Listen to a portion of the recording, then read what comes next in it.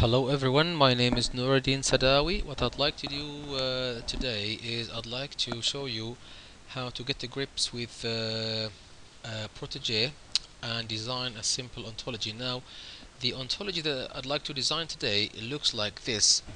We have several classes: person, student, lecturer, module, CS module, and math module, and basically the two main classes are person and module. From class person, as you can see, we have a subclass student and a subclass lecturer. From class module, we have a subclass math module and a subclass CS module. And then we have a property teaches, that is a lecturer teaches a module. So the property for the domain for this property is lecturer, and the range is module. Likewise, we have student studies a module, so the domain for property studies is class student and the range is class module. If this graph looks confusing, then let's simplify it and look at it this way.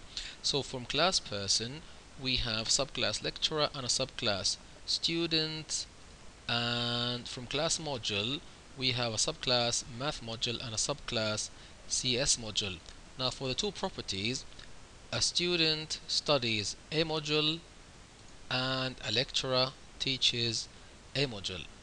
Thank you very much for watching, and we'll continue we'll start creating the ontology in the next video. Bye bye now.